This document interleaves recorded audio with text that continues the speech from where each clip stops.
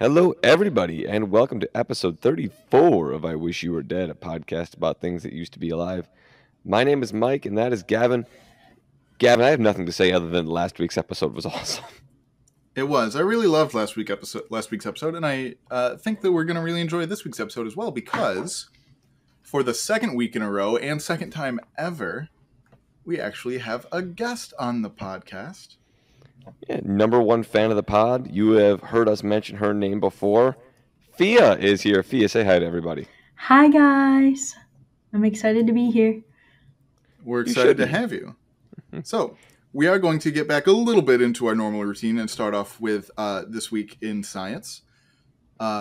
With, I guess, any extra commentary that Fia would like to add to it. And then we'll let Fia sort of introduce herself and what she does after we do that. So, since we have two people, do either of you have a year for me? Oh my gosh, I get to guess.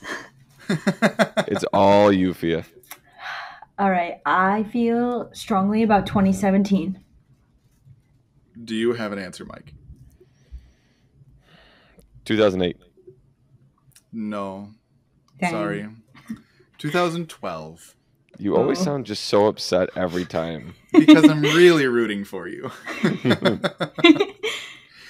See, and at least you have, it's still really bad, but you got one right. So you have a win on your, We do know that it's possible. We know that it's possible. Unlike Fia, who's so far batting 0. Yeah. Wow. So Mike is batting like .001, but it's not 0. So this is from August 2nd, so this past Monday, if you're listening to this the day it comes out. From 2012, the headline says, Ancient Rainforest Detected Beneath Antarctic Ice. What? What Again, kind of... with all of these just very bad and misleading headlines. Because that makes it sound like there is a literal rainforest under the ice of Antarctica, right? Yeah. Spoilers, there's not. Scientists drilling for samples near the Antarctic coast discovered evidence suggesting that a near-tropical rainforest existed there some 52 million years ago. That time should sound vaguely familiar to anybody who listened to our Paleocene-Eocene thermal maximum episode. It's only slightly after that event, about 2 or 3 million years after that happened.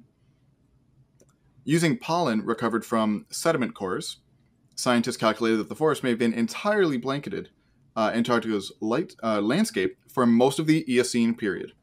It's an epic calendar. Learn your terminology. The formation of the continent's thick ice sheets has largely been attributed to a 60% decrease in the area's carbon dioxide levels beginning nearly 34 million years ago. Interesting. I got nothing. Okay. Yeah, and it's like, okay, I feel like we knew this much earlier than 2012, though. Oh, yeah?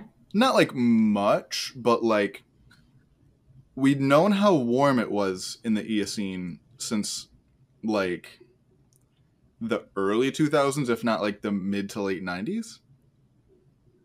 Or at least had a decent idea of it. Our isotope technology has gotten a lot better since then. But like we've definitely known that it was real warm. And so, once again, calendar, letting me down. I put so much faith in you. And maybe one day you'll get a little better, but I'm not going to get my hopes up. Just so like I won't get my hopes up and Mike guessing the right answer again. Wow. You're just throwing shade everywhere. Burn. All right, so with that.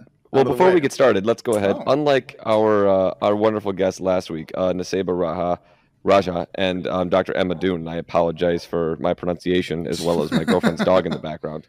But we've actually known Fia for years. So, Fia, why don't you go ahead and introduce yourselves and why are you here? Okay. So, my name is Fia. Real name Fenella, I guess. I'm from upstate New York. I know Gavin and Mike from Hobie, a leadership seminar that we all volunteer at. So I've known them probably for 7 or 8. Yeah, getting close to 10 years now. Yeah. We're about to hit. We gotta We're have old like now. a decade party once know. we make it. But so I'm from upstate New York. I moved to southern Louisiana in November of 2020. And now I work as a research technician at the Louisiana Universities of Marine Consortium, aka I will refer to this as LUMCON. I work in a benthic ecology lab, which benthic means bottom of a body of water, and ecology is the branch of biology that deals with the relationships of organisms for like to one another in their physical environment. My All current right. my current like study system right now is oyster reefs. That's like my jam, and specifically I like to study community ecology, so I like to look at the interactions between the different organisms that live on oyster reefs, how they assemble and how they interact with each other, the environment, and the oysters. Interesting. So, as we'll talk about throughout this episode, which I'm sure you've probably seen the title since you clicked on this episode. Gavin, what's the title of this episode going to be? We're going to be talking about reefs. Just reefs? Reefs. All right, perfect. In So that's the general. title of this episode. Yes, we're going to talk about reefs in general because they are much more complex than you probably think they are, and they're not just corals, as Fia just alluded to. Mhm. So I had known that there were oyster reefs. I did not think that there were any in Louisiana. Oh, they're different than what you think. So when I came down to Louisiana, I was imagining oyster reefs, these like huge giant mounds of structure and like Mhm. being cool and like deep, but they're really just kind of like uh, a plain of like 1 to 2 layers of oysters on a mud flat, Oh, and that's pretty much it. okay. But Because obviously there are oyster reefs sort of up in like the northern Atlantic coast, not quite yeah, where we're from because none of us really live near the ocean, but more yeah, toward us. And I'd always sort of imagined them as like fairly large because you always hear about yeah. like, and I don't know if this is actually from oysters, but I always kind of assumed that like New England clam chowder was actually made from oysters because oysters are sort of clams. Um, Mm. I know they're not No, actually clams. no. They are bivalves. We will talk about it. This is kind of like every time I say like anthropology instead of archaeology. Mhm. Yeah. I know that oysters are not oysters are not clams. They are bivalves. Yes. But I just colloquially call bivalves clams, as most people probably do as well. And I know that that's not correct. Mhm. But Yeah. in this sense, especially with invertebrates, I am nearly as much of a layperson as Mike. Mm. I do not do anything with invertebrates almost ever. So this will be really interesting for me as well. I So- am invert person. So let's sort of break down. We'll do things a little bit out of order for what we normally do. Normally, as with most things in sort of geology, we start at the beginning and then work our way toward the present. But because we're sort of highlighting you in this episode, and most people probably don't listen to an entire episode, I feel like very few people would skip the beginning and go to the end of an episode. So we want the people to hear you. So let's talk about it a little bit. So sort of from like a biological sort of perspective, what even is a reef? Well, that's a great question. And I would first like to start off by asking Mike what a reef is. This is how we know that Fia is a regular listener. We are doing things, unlike what Gavin said, we're doing things in the exact right order. We're embarrassing me right off the bat, and then we're getting to what is a reef. I don't have a clue. So I'm assuming it has to be underwater. I'm Okay. assuming it has to be a place of unusually dense and specific life in this one particular place underwater. And Mhm. I'm trying to be broad with that because I know, like you guys just said, there's different kinds of life. Yeah. Mhm. So I'm already getting laughed at by Fia, so this is going great. No, But no. that's what I'm sticking with. So underwater and a place of unusually dense and specific kinds of life in that area. Okay. You did pretty good. Did I? I think so. I think it's the reason why we ask you these questions is because we want to get the baseline for like what the average person who's not a scientist thinks about things. Yeah. It's really And with then all of then these. we work about that. With Yeah. all of these, we've gone back, several times now. But like the Supreme Court's definition of porn, like I kind of know it when I see it. Like I know it Well, when something like it's With reefs, that can actually be kind of tricky because everybody imagines a coral reef. And it's Yeah. like, Right. and especially the coral reefs of the Pacific, which are very different than the ones in the Atlantic. Yeah. For reasons that Alright. we can touch on in a little bit. But Yeah. so it's like you might have seen a reef. I imagine anybody who lives anywhere, even near an ocean, even if you don't think that you live in a tropical area, you've seen a reef. Yeah. You probably just didn't realize that that's technically what that is. Yep. all right. Well, then we had my definition. Let's go ahead. What is a reef? All right. So, the dictionary definition of what a reef is a chain of rocks or coral or a ridge of sand at or near the surface of the water. And I don't know how much I particularly agree with that, but I wasn't really able to find a clear answer about what requirements it is to be considered a reef. But I've heard from some of my colleagues that it has to meet specific geological requirements. Gavin, do you know anything about that?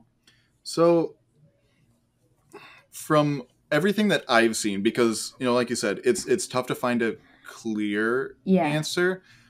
The best way I've heard it described is just it's a pile of stuff, because Yeah. it can be literally anything. Yeah. It doesn't have to it- be alive. It doesn't have to Right. be an organism. It doesn't even have to be technically naturally put there.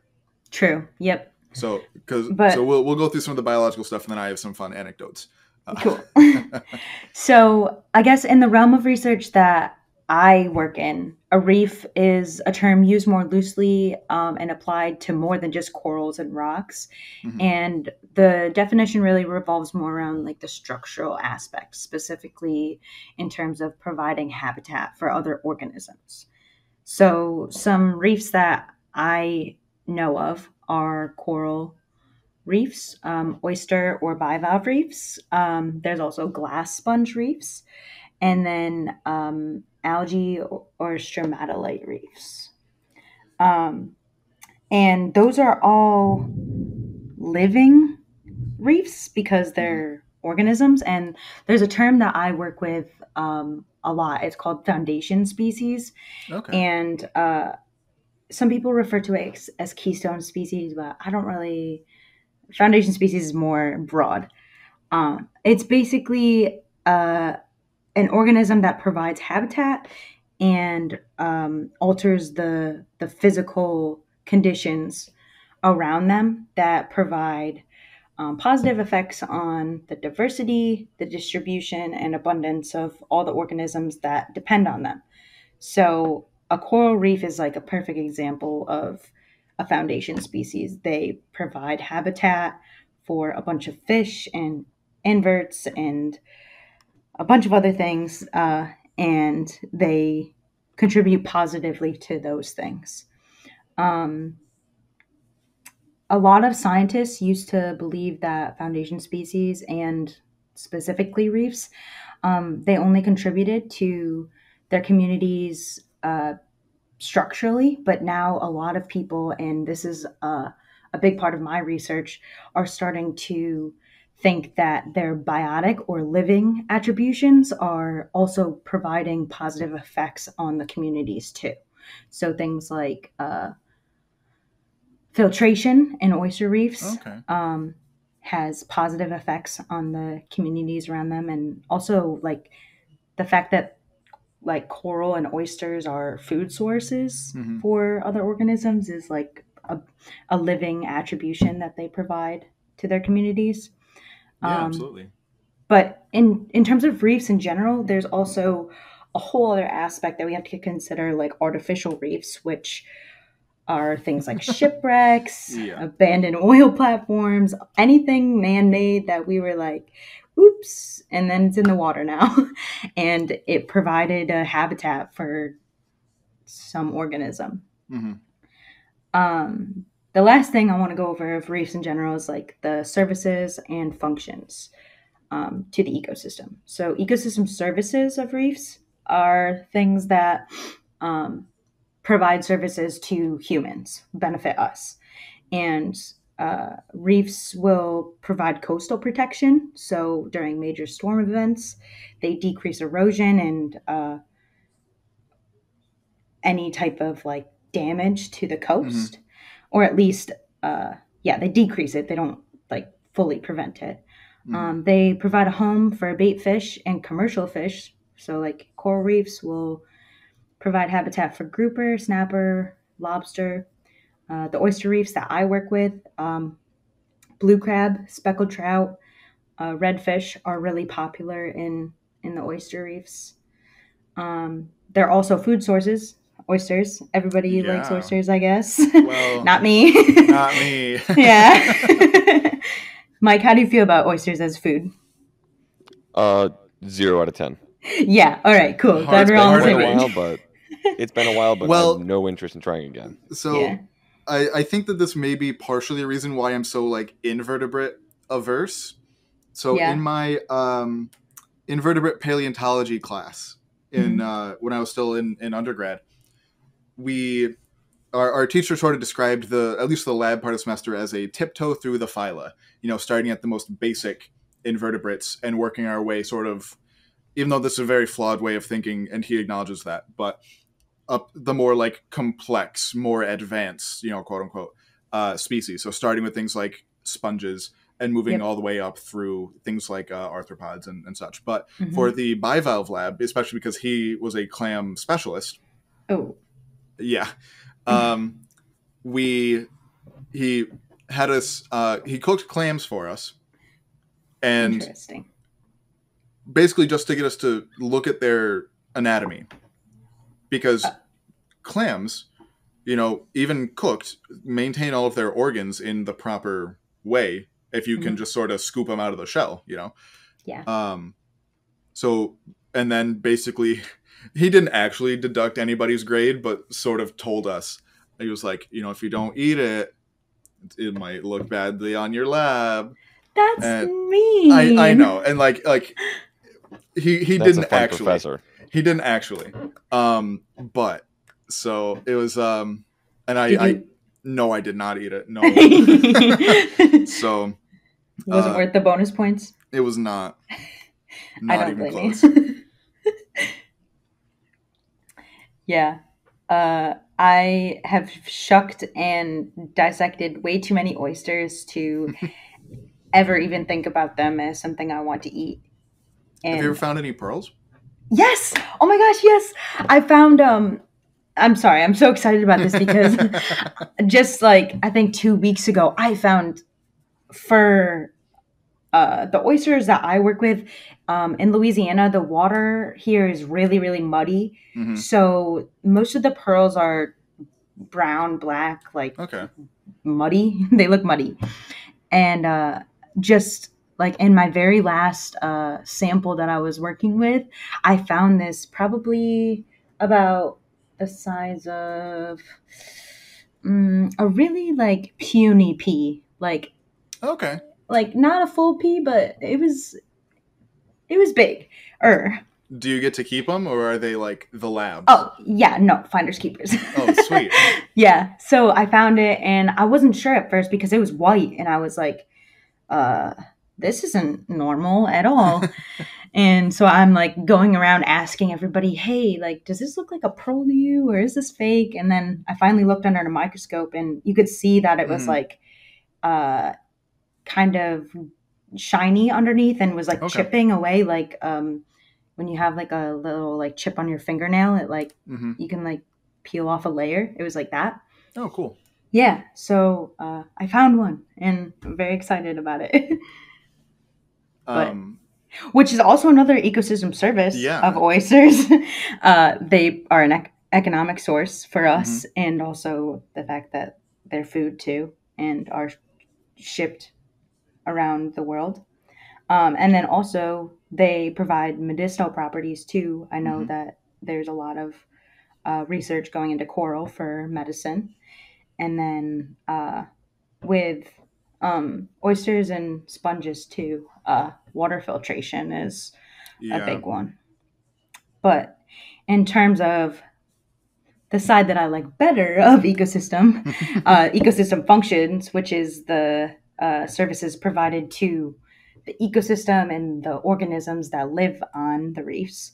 There's they attenuate wave energy and stabilize sediments. That's just like a fancy That's term for saying massive.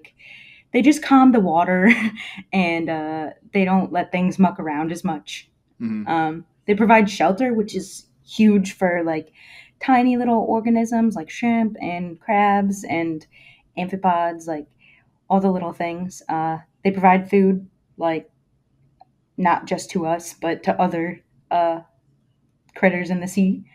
They also filter water, which can be good for, um, I guess, things that need clear water to see. Like the corals themselves. Yeah, Even exactly. Yeah, yeah. They for definitely need that. reasons that we will talk about. Yeah, and also primary production, just like being the base level of the food chain, is really important to uh, maintain diversity and everything like that.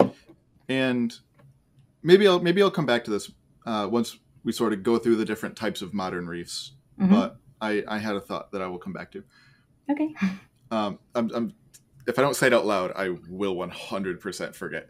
I get that. I get that. But yeah, so sort of going from like the biological side to the geological side of reefs. I mean, we kind of talked about it at the beginning, where it's a reef technically is just like a pile of stuff. You know, examples of things that are reefs that you probably didn't think about are like the Outer Banks in North Carolina. Oh, yeah. That series of islands that looks like it's so like conformable to the coast, it looks like it's fake.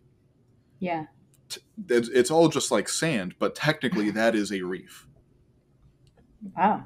It is not biological. There's no coral or oysters or anything holding that sediment there, but that is technically a reef. So when I was giving my layperson's definition of a reef, the idea that there has to be something living there, that's not correct, right? I mean, there probably is something living in the sand there, Yeah. just because That's not it's a necessarily nearshore ocean. but it's not a requirement for it to be a reef, correct? Right. That is correct. Yeah. And so, but like you said, most examples of reefs, both today and also in the fossil record, are very much bound by some kind of living organism. Gotcha. However, Yeah. From the human perspective, because one that we're not going to talk about a lot when it comes to things forming reefs, because I'll talk about them here, is humans. Humans have been making reefs actually for quite a long time. And you know, there are lots of things. People will just put out big like cement blocks in the ocean Yep. to help, you know, break waves, because that's like Fia said, a really important service that reefs provide is that they make like big storm waves from like hurricanes and things. They really make those waves less impactful to the shore. They do that a lot down here in Louisiana. Like I've Yeah. seen down by the beach in Grand Isle, they just have like strips of just cement next to the shore. And one particularly famous example of humans trying to make a reef and really screwing it up is in Florida, as always Shocker. happens. So I think sometime in like the early to mid 70s, some genius down in Florida decided, hey, we've got all these spare tires laying around. So they tried making a reef out of old tires. And this is not an exaggeration. They put more than 2 million tires off the Atlantic coast of Florida. And then what happened, Gavin? Well, the rationale was, okay, if we put this here, because you can actually do this with cement reefs. You can like form the cement before you put it in the water in like specific ways for there to be like hidey spots for fish and things. And then eventually coral will come and colonize that, or other kinds of colonial benthic, bottom-dwelling organisms. They will come and colonize that cement that you put there and then form a reef themselves. So they can be really successful, and there has been precedent of humans making reefs that then become very productive fishing grounds and things like that. So that's what they were trying to do, was like, okay, tires are basically just a big hidey hole for fish and stuff to live in. So if we put the holes already there for them, the fish will come, and then we'll have a great fishery area, and things will be great. Narrator, things were not great. Because they did not test the corrosiveness of the things that they used to bind all the tires together, because they did tie all together. They didn't just dump 2 million tires in the ocean. Okay, that makes me feel a little better. That's what I was thinking. They tried to bundle them together in like big bundles and get the end and two like weights to get them to stay on the bottom. Number one, I think they made them way too deep for them to actually be effective, because they put them like more like, I think where they put them, the ocean was like 60 feet deep. And I'm like, that is much too deep for a reef. Yeah, you need light. Not just that, but like, unless you're talking about like a massive like tsunami wave, it's not, the wave energy is not going to get 60 feet down. True. And like the fish, I'm like, what are you trying to fish down there? Yeah. Like this was such a massive deal that like they even dropped like a golden tire from a Goodyear blimp. That's how, like, as to like christen the new reef. Like that's how big of a deal this was at the time. But yeah, they didn't test the corrosiveness of like because they used steel, I think, to bind some of the tires together, which obviously in ocean water rusted and corroded and freed all the tires. And some big storms came and washed a ton of it away. You can find them in other countries, like tires from this giant useless and reef. I hope they're welcome. They got the military involved at some point. They use it as like, they use it as like a training ground for like Marines and different Navy officers for like scuba diving in weird, potentially dangerous conditions. I'm sorry if you said this, but when did this happen? Early 70s. Jeez. So they kind of just ignored it for like 30 years. Oh god.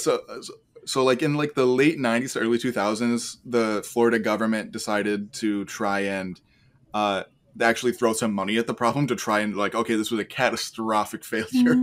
Let's get some of these tires out of there. Because not only did nothing really grow on them, but because they were no longer bound together, they move around a lot. So anything that tried to grow on them would just get destroyed. And then they also kept getting thrown into the actual coral reefs that were nearby, destroying the coral reefs. So... Oh, dear. Do you know what side of Florida this was on? This was on the Atlantic side, not the Gulf side. Okay. But yeah, so this is still very much a problem. I think so far they've removed about a third of them. So there's still like over 1 million tires just chilling off the coast of Florida right now. Are they still in their designated location, or just they've completely wherever? Spread. Like like I said, there's some that have been blown by storms to other countries. Like, oh dear. Yeah. So good job, Florida. Anyway, that was a much deeper anecdote that I wanted to get into, but yeah. So humans also are significant reef builders, even if we're not very good at it. We've been doing it for quite a while. So a lot of shipwrecks down in like the Caribbean have been like huge reefs for. So I meant to ask this earlier when you brought this up, but my girlfriend's dog was barking. So like the human caused reefs, obviously, the Florida variety, like you mentioned, Gavin, probably aren't that great, but like a shipwreck or an abandoned, oil tanker or something, like, are those, like, can those be positive? Are those, can those be boons to an ecosystem? I mean, yeah, I guess.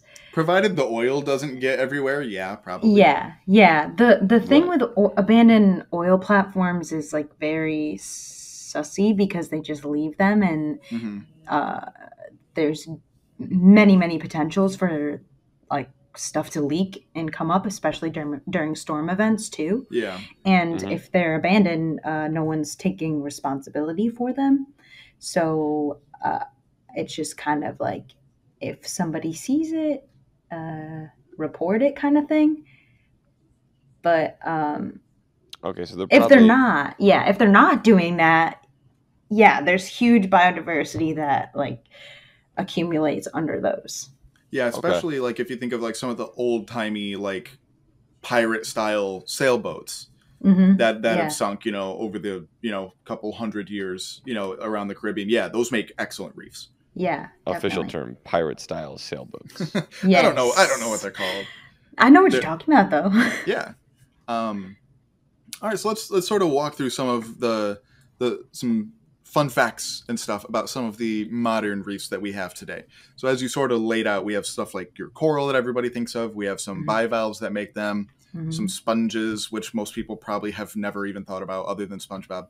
Yeah. And then some weird bacteria things that are sort of not bacteria almost. So yeah, take us there.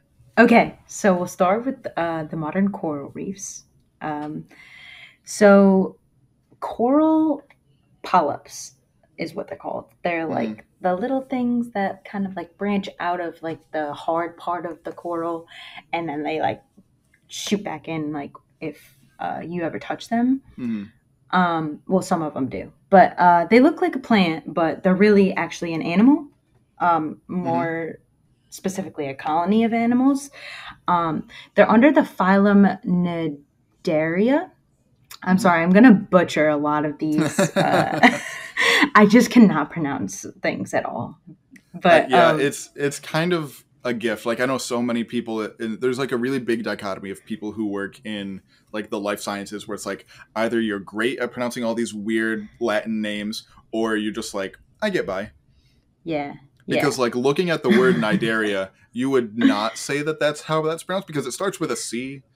Yeah. And it's like, what do you even do with that? Yeah. I am content not speaking during this part.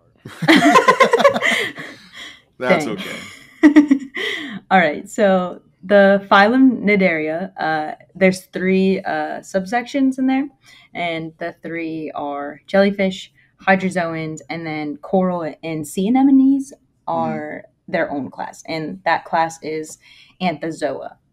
So the cool thing about coral is that they aren't just one animal. They're an animal and then also an algae, yeah? Is that sort of? That's probably how most people would best understand it. They're technically a group of dinoflagellates. They're a group of single-celled organisms called dinoflagellates, which are crazy diverse. Like I think we talked about them in the Paleocene, Eocene thermal maximum episode. They sound familiar, yeah. Yeah, so they're they can do great things like living in corals and helping them grow. And there are also things like red tides that just kill everything in the ocean around them. Yeah. But. Yeah. Okay, so Gavin, do you know how to pronounce zoo and you got to help me. So it was pronounced zooxanthellae. Zooxanthellae. Yes. Okay, cool. So, how are coral reefs built, if you were wondering? So there's things called hermatypic corals, and they basically build reefs by depositing hard calcareous material for their skeleton, and then their symbiotic other half, one more time. Yeah, you basically just pronounce the X like another Z. Zooxanthellae? Pretty much. Okay. They live inside that skeleton, and the cool thing is like they're mutualistic, right? So the zooxanthellae absorb the waste from the coral animals. They absorb their nitrogen waste, which is what everything animal excretes in some form. For you, it's your pee. Yes. Yeah. Mike, it's your pee. I'm glad we've gotten to this part of the episode. Yeah. And so then the algae will use those nutrients and then sunlight and carbon dioxide and make sugar through photosynthesis, just like any other algae or plant. And then that sugar gets absorbed by the coral polyps, and the corals get to have a food source provided to them. And the algae will get the nitrogen from the coral polyps. So it's kind of like a you help me, I help you kind of thing. There, unfortunately, there's like a lot of sensitivity in this system. So if it gets like too hot, the zooxanthellae do not like that, and they think that they're dying. So they just kind of leave. They leave Every the coral. algae for itself. Yeah, yeah.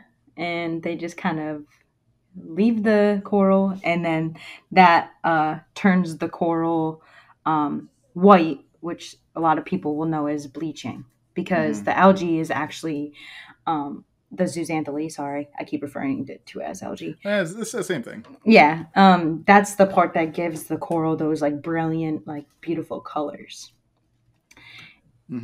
And some examples that we could relate to are the Great Barrier Reef, which I feel like almost everybody has heard of. It's in Australia. There's I have also seen Finding Nemo. Yes, great job, great reference, great reference. There's also the Belize Barrier Reef. Hey, I've been there. Yeah, you have. Have you seen the Belize Barrier Reef? I sure have. I snorkeled on it. It was great. Oh, wow. Nice. There's also the Great Florida Reef, which hence is in Florida. And then one that's close to my heart is the Andros Barrier Reef, which is in the Bahamas. And I have snorkeled that one. Nice. Yeah. And so I actually provided a link too that maybe we could share with the listeners. That Absolutely. It's from NOAA, and it shows all of the, I think, coral and sponge too. Interesting. The reefs, and then like what species are on there, and then you can also map of like where there's protected areas, non-protected areas of in terms of like preserving that area from fishing or boat traffic and stuff like that. Okay. So nice. Yeah, we'll make sure to put that in the show notes. Cool. All right. So, Mike, you have any questions about coral reefs right now? Not at the moment. Like those words you were using were big words. I know. For the most part, but I think I have a sort of a rough idea of where things stand. Yeah. Yeah, coral are really neat because they're one of not the only, because there are other animals that also have zooxanthellae, completely unrelated. Like there are a couple different species of bivalves that have algae that do the same thing, that do photosynthesis as well. Really weird. But they're one of the few examples of like a truly sort of photosynthetic animal, which is just so weird. And it's like so weird that people often think that coral aren't even animals. Yeah. Yep. It is. But as we've talked about, corals are not the only reefs, and also not your favorite. No, they're not at all. Let's talk about your favorite. So let's get to it. My favorite reefs. Here's some bivalves. Yes, the bivalve reefs. Okay, they are in the phylum Mollusca, which maybe some of you have heard of the term mollusk, and under the class Bivalvia, which means bivalve. There's more than like 15,000 species of bivalves, including clams, oysters, mussels, scallops. They're characterized by having bi, meaning two. So they have two valves, is what they're called. And then they're connected at a hinge. So anything that opens and closes and is like two-shelled, that's a bivalve. With a And small asterisk, there is another group that looks very similar but is different. oh, which one? They're called brachiopods. Oh, They are much more common as fossils. There's like 2 or 3 species around today, gotcha. but like 99% of the time, uh, if you see something with 2 shells, Yeah, it is a bivalve. it is a bivalve. Yeah. So bivalves ingest sediment, so they are dirt eaters. Most of them have evolved to have respiratory gills that allow for filtration. So that's the part of like the ecosystem services and functions I was talking about before that Mhm. uh, they filter out a lot of the stuff in the water and um, they kind of deposit it down onto the floor, the benthic part. Okay. And how they're built. So um, oysters specifically, since I know that much about them, they need a hard substrate to initially settle and form a reef, and also to just live and grow. So, usually, if there's already been oysters on a reef, they will just kind of come in and uh, form on top of each other and just make kind of this like giant cluster, is what I like to Okay. refer to them as. But actually, let me backtrack. So, there's oysters are external fertilizers, so Okay. they spit out their sperm and eggs, Mm-hmm. hope it combines, and then like they turn into little larval forms and become zooplankton, which is just microscopic little animals, and they need to They find. basically become the thing that other bivalves are filtering out of the water, more or Yes. less, right? Yeah. Yes. Yeah. Basically. So they are just floating around in space until they find some hard substrate to connect to, and then they can start really like growing and like getting a shell and hardening and doing their thing. Um, so a lot of conservation and development in the coast right now is working on trying to rebuild some of the reefs. So they're like throwing out the cement that Gavin had mentioned before in hopes that bivalves will come and just settle on those because they're a hard substrate. Um, so yeah, the some examples of those are oyster reefs and mussel reefs. Most other bivalves don't really form true reefs. They're more like they hang out on other reefs. So like coral reefs will have like the giant clams, and uh, oyster reefs will have Mm-hmm. ribbed mussels on them too. Okay. So the specific categories of reefs can be like it's a lot messier than just a specific category. Is that right? Yeah, definitely, I would Okay. say so. Yeah. Because if you think about a coral reef, like everything that's on there isn't just coral, you know? Mm-hmm. And same with the oyster reefs too. And even within a coral reef, and maybe this is the same with oyster reefs. I'm not really sure, but it's usually several different species of coral that make up the Yeah, reef. yeah. And even there's lots of different species of coral that don't form hard parts. Yep. There's lots of different species. Oh, yeah. Um, so are oyster reefs sort of like that? Like, are there multiple species of oyster that can form a single reef? Like, does that happen? No, not really. Okay. So, there's really only two main oysters in the US area. There's the eastern oyster, which is all on the East Coast. Mm-hmm. And then there's like the Pacific oyster, which is on the Pacific Gotcha. coast. But the eastern oyster is what's in the Gulf, where I am in. And it's pretty much all just the same species. Okay. Yeah. So next we have algal reefs or stromatolite reefs.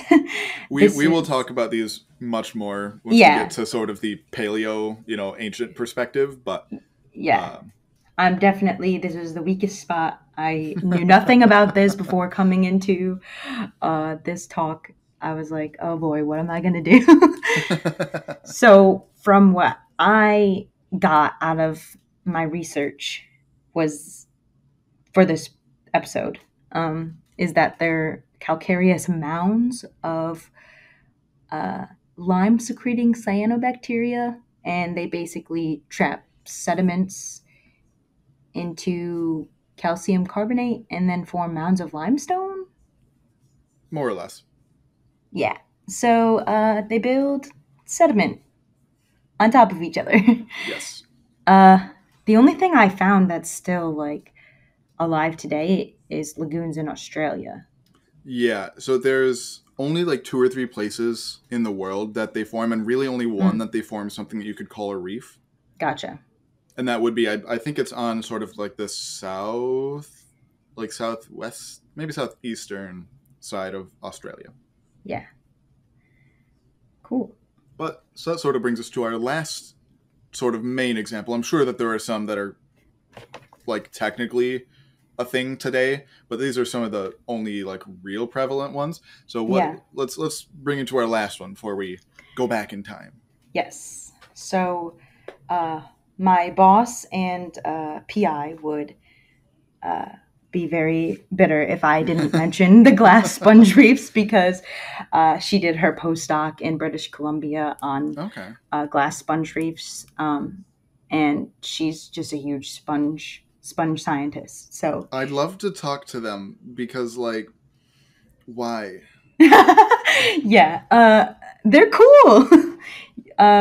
I've been working on a couple projects with her that we're looking at some of the effects that sponges have on ecosystems, and it's crazy what they can do to the community around them.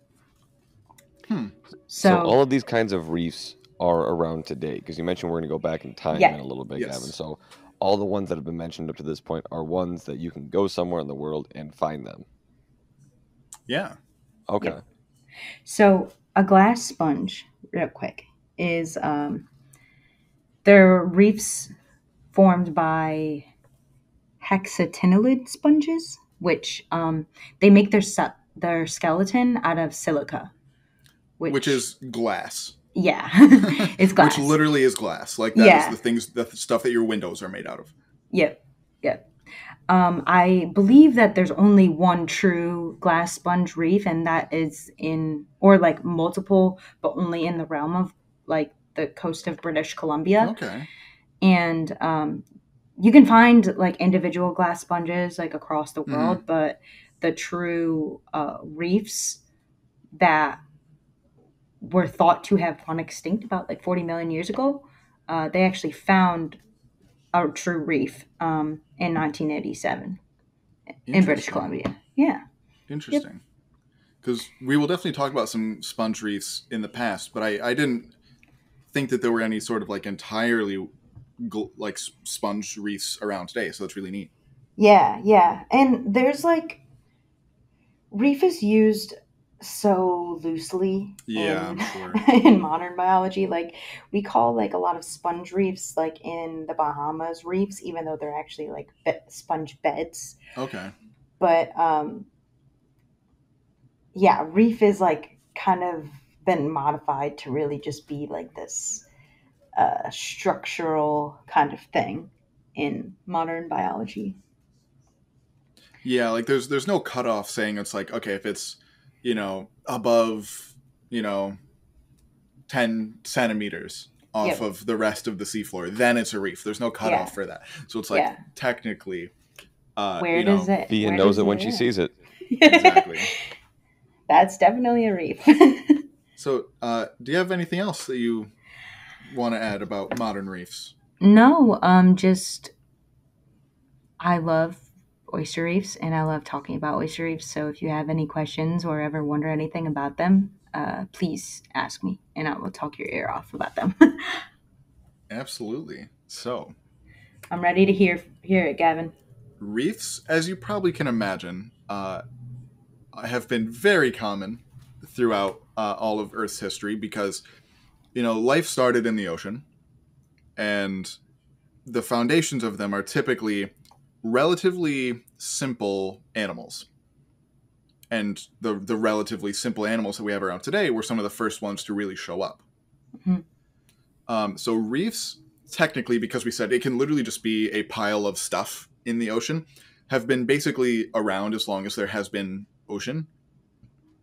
But the first, so for over 4 billion years, realistically. But the first, biologically formed reefs, we kind of start seeing them around 3.5 billion years ago with a B. And those would be those stromatolites, the algal reefs, which are interesting because they are some of the very first fossils that we have, period, are stromatolites. And so they basically form from an algal mat.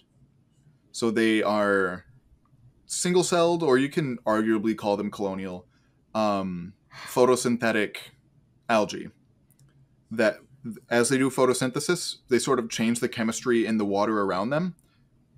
And they, like you said, they trap sediment, sand and other kinds of sediment just in the water just because they're kind of sticky.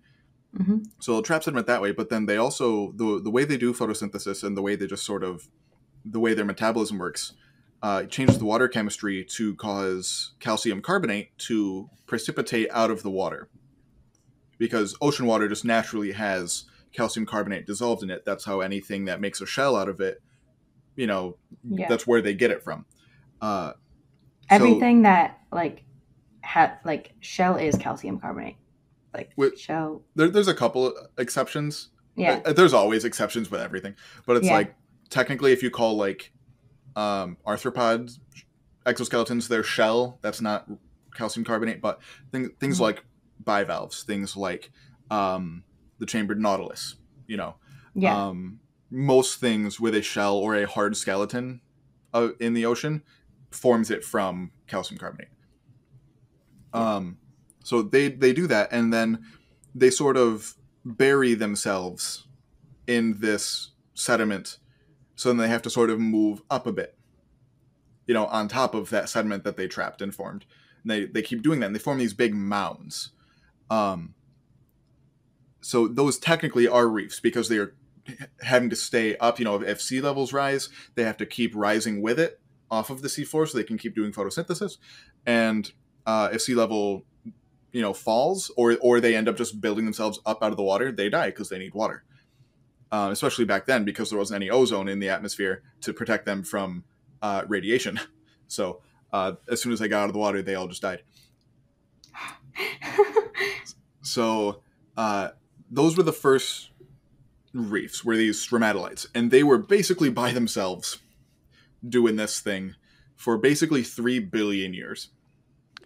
That's a significantly long period of time. That is a huge period of time. Even by the standards of this podcast, that's a significantly long period of Absolutely. time. Yep. So, but the first multicellular reefs come around sort of in the Cambrian period, which arguably there's always a big asterisk for the first time something shows up, because it's was it around beforehand and it just didn't preserve as a fossil? Maybe. I can't say for sure that it didn't. So, but these were a group of animals called archaeocyathids. So they show up in the Cambrian period, early-ish Cambrian period, so around 528 or so million years ago. And they're these weird animals that look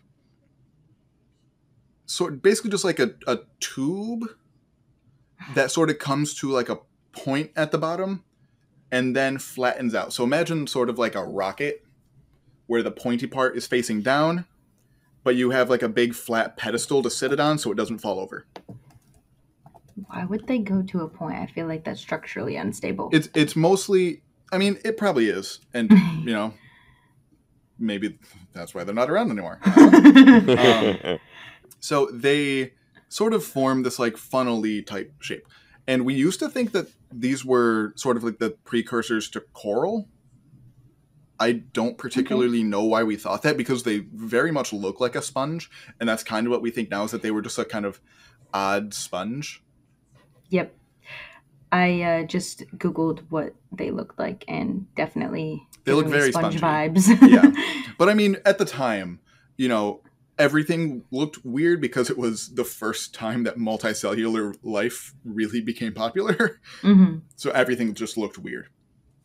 So they kind of peter out. They're only around for about 20 million years, but they were the first things to sort of really build up a significant structure off of, you know, the seabed. And so they might make it to the end of the Cambrian period around 485 million years ago, but that depends on who you ask. The evidence for that's a little controversial. Most people agree they disappeared by like 500-ish million years ago. And then basically when they went extinct, reef building was mainly only done by those stromatolites again. So they kind of took back the reef throne. And then once we get from the Cambrian period to the Ordovician period, again, around 485 or so million years ago, we get a really interesting different group of sponges called stromatoporoids. And they are called stromatoporoids, you know, because they look very much like stromatolites. They So what's the difference? Is that these are sponges, and we can actually see a skeleton type structure there, whereas with stromatolites, it's just like layers of algae, essentially. Okay. But these are interesting sponges that it's not because they form in the same way, they just happen to preserve in a way that makes them look similar to stromatolites. But just another group of sponges that show up not even for all that long, but they sort of take back over from the stromatolites again. And it's also sort of around this time, the early Ordovician period, again, around 480 perhaps million years ago, that corals start to become a lot more common and start doing reef things, because corals had been around, but they weren't really doing reef things yet. But they're not the same corals that we have today. So mainly we had two groups of corals that are called tabulate corals and rugosine corals. Tabulate corals are a lot more sort of encrusting, you know, whereas things like a lot of our modern corals today will sort of build up and out a little bit. These just sort of build out without as much of the building up off of the seafloor. So those are the tabulate corals. And then rugosine corals are very, very famous fossils, particularly the solitary ones, because even a lot of corals today are not all colonial and form reef structures that you think of when you think of coral. So I don't even think it's most, but it's just the most common because they're much bigger.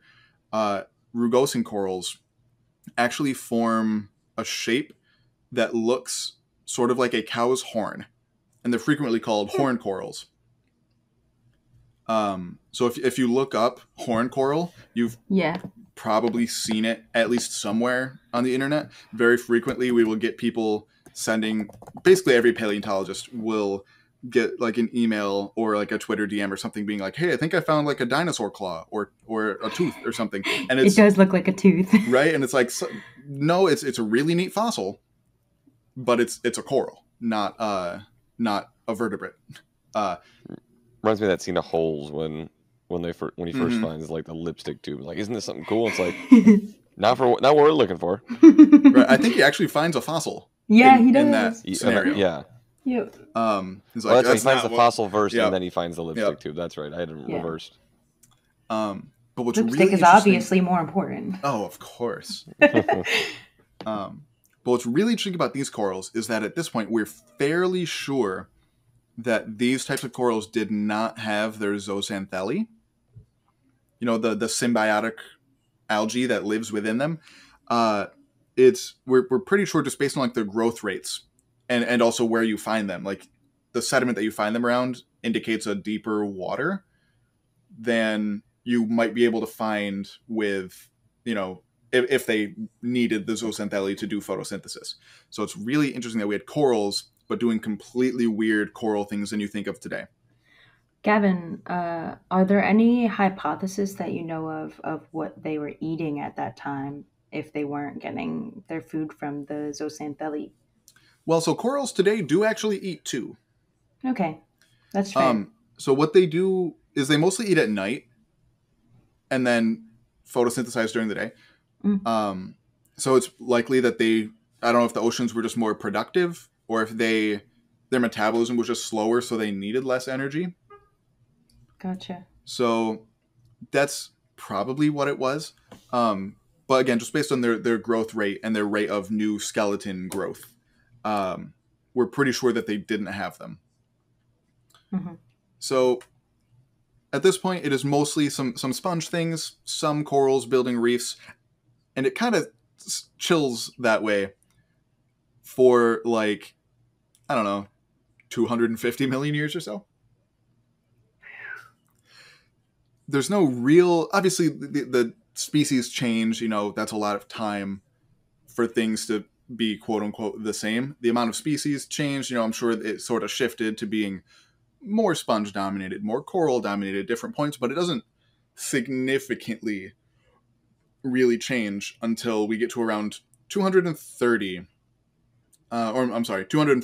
million years ago or so. And this takes us to the end of the Permian period, which we've talked about a good few times on this podcast. This is the time when everything died.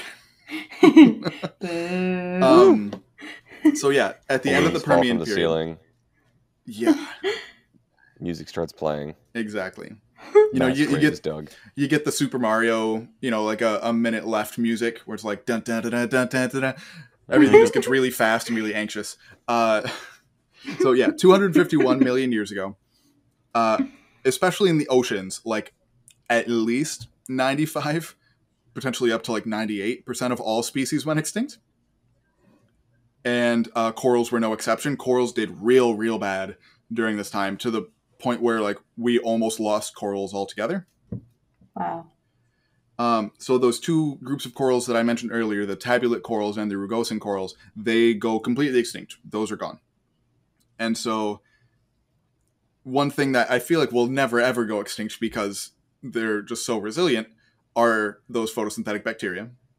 And just because there's so many different varieties of them, they take back over in the immediate aftermath of this extinction. And then it kind of comes back to corals and sponges a bit in the Triassic period right afterward. And this is the first time that we see the modern corals around today. So the modern corals that build reefs are sort of a subgroup of corals, because corals don't all build reefs even today. But they're the scleractinian corals, the stony corals is what you might hear those called. So they first show up about 20 million or so years after the extinction, maybe a little less than that, but a little bit after the extinction. And then don't really start building reefs until about 25 million years after the first time that we see them.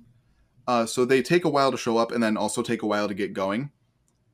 And then at the beginning, it's also pretty likely that they didn't have the zooxanthellae either, because that is a really big point of contention for like prehistoric coral researchers. It's like, when did this actually happen?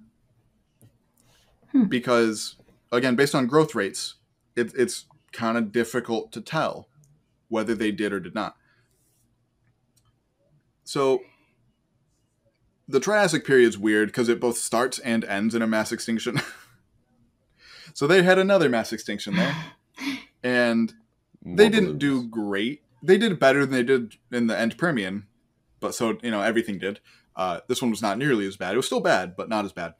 But they actually bounce back relatively quickly and then do pretty well throughout the Jurassic period. But toward the end of the Jurassic period, a new rival appears for forming reefs. And this is, to my knowledge, from everything I could find for my research for this episode, this is the first time that bivalves start building reefs. Yahoo! But this is not a group that we have around today. Oh. This is a group called the rudist bivalves. that are not really... So oysters are sort of like, they almost look like sort of a cornucopia almost, right? Like, am I picturing that right? I'm not really sure what a cornucopia is. No. Like, sort of like a horn shape, where it's like flat, and then like one of the valves is like elongated and relatively flat, and then one is kind of like a lid. No. They're both kind of like, I mean, I guess it depends on how and where they're able to grow, because Oh, interesting. they can have a flat side, but also both sides can be rounded. Oh. Yeah, it's really more of like opportunistic of how Okay. they're. I mean, I guess like only in the species that I work with. Okay. I can't really speak for the other ones. Okay. Well, these guys do it weird, because so when they first show up, they look more like you think of with like a bivalve, where the two valves are relatively the same. But then as they go on, one valve turns into basically a cone, and the other one turns into like a manhole cover, and is basically just completely flat and circular. Interesting. And so they cement to each other with the bottom part of the cone and build reefs up that way. Really interesting. They start off, like I said, much more normal bivalve-y, but they build reefs like this throughout, the late part of the Jurassic, and then basically all of the Cretaceous period. So most of the time when dinosaurs were around, these guys are the major reef builders instead of corals or sponges, which is really weird. That for a while, the major reef builders on the planet, essentially, at least from what I could find, coral reefs were still around, but they were not as commonplace, I guess, as these rudist bivalve reefs. And they do super well for like 100 million years, so they had a really good run. But weirdly, they kind of die out basically right before the extinction. They don't even make it to the end Cretaceous extinction. So the asteroid did not do them in, which is interesting. And I think there's a lot of contention about what actually made these guys go extinct, because I don't think we actually know. Yep. Are there any hypotheses? Probably not that I was able to really find. I also, to be fair, didn't look super hard. A thought that crosses my mind in the reefs, the oyster reefs that I work with now, they're really susceptible to parasites, and because they need brackish water, which is like a mix of salt and fresh water. In one aspect, I can't recall off the top of my head, but either the fresh water input or the salt water input will kill off the parasite, and then like they'll bounce back depending on the levels of salinity in the water. So interesting. Maybe that could be a thought that could have wiped them out, was just a parasite. Interesting. Mm-hmm. Don't quote me on it. I mean, so that's really interesting, because like that's something that has been brought up about many different groups going extinct, but it's like that's something that's almost impossible to actually test. Right. So it's a hypothesis that there's no way to actually test. Mm-hmm. It's like for many mass extinctions, there's been like a proposed like gamma ray burst from somewhere, some random place in space, and it's like, cool. There's no way for me to refute that and say that that didn't happen, but there's not also falsifiable. Right, which makes bad science. Yeah. Not necessarily bad science, but it's like if you're trying to pass that off as like, hey, this is for sure the reason that these particular bivalves went extinct. And it's like, okay, maybe you should go on sabbatical for a little while. So, after the rudists go extinct, the corals kind of take back over. Then, once again, there's another mass extinctions that corals, once again, do not do well. But they also bounce back relatively quickly as the main reef builders after the end Cretaceous mass extinction. And they pretty much continue that way until today. But as I sort of mentioned a couple times, I was not able to find anywhere a solid answer for when exactly modern corals got their zooxanthellae. And I actually saw several things that said, so I've sort of explained how different groupings in biology work. So the type of grouping that we really like in particularly like phylogenetics, how different things are related, are monophyletic groups. A group that is, an animal and all of its descendants. So we kind of, I read papers suggesting both that zooxanthellae is and is not like a defining characteristic of some groups of coral, like that it is a monophyletic trait and that it is not, because there are certain families of coral where members have zooxanthellae and members don't. And it's also weird because basically every species of coral that has them, it's not like it's all the same species of algae across all corals. Each species has like its own unique species of algae that lives within it. So it's really hard to even track the genetics of the algae. So it's makes it really interesting to try and do that way.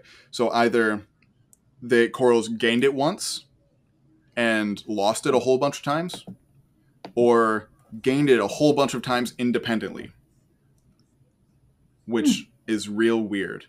Based on my understanding of evolution, I would bet that they gained it once and then lost it a whole bunch of times, similar to how like birds gained flight once and then lost it a whole bunch of times. Yeah. That would be my guess, but I also barely understand coral, so Yeah, the same. A terrestrial thing that kind of comes to mind when like you're talking about these different like mutualistic things that they have different species and different things is lichens. Lichens are like a mutualistic thing of like algae or cyanobacteria and then a fungi, but like the species are always different, the structure is always different, so it's always like hard to really give classifications for those. And I guess that's just like I thought about that while you're talking about that. No, that's a really good comparison. Imagine, I'm sure at some point there probably was like giant forests of nothing but lichen before like plants really existed. Yeah. What a world. That would be cool. But that, like I said, that kind of brings us up to today, which we've already talked about. Yeah. So that's my very brief whirlwind. I'm positive that we have missed something at some point in here. Oh, yeah. Because reefs in general, like corals by themselves could be an entire, not even an entire episode, like an entire whole podcast. There probably are. Right. Many. I'm pretty sure there's probably one dedicated just to corals. And if not, someone should start one. Yeah. Yeah. So I'm positive that we missed something. Yeah. So if we didn't talk about your particular favorite reef builder, I'm sorry. Please tweet at me. I need the engagement. I want to grow my Twitter. Can we plug me too? Absolutely. We will put Fia's Twitter. You can do whatever you want. Exactly. I just recently, probably about a month ago, made a Twitter because I was like, apparently Twitter is the thing for scientific communication. Science Twitter is very fun. It is fun. I'm having a lot of fun with it. Absolutely. So where can the people what's find your Twitter? It's Finn_Ella. Okay. Can you spell that for the masses? Capital Fin or capital F and then lowercase in_ELLA. Yeah. We'll make sure. And we will link that in the description. Absolutely. Yeah. And then Mike, maybe you could edit something in at the beginning as well, being like, hey, she doesn't mention this till the end, but follow her. Honestly, I'm not really confident. I lied.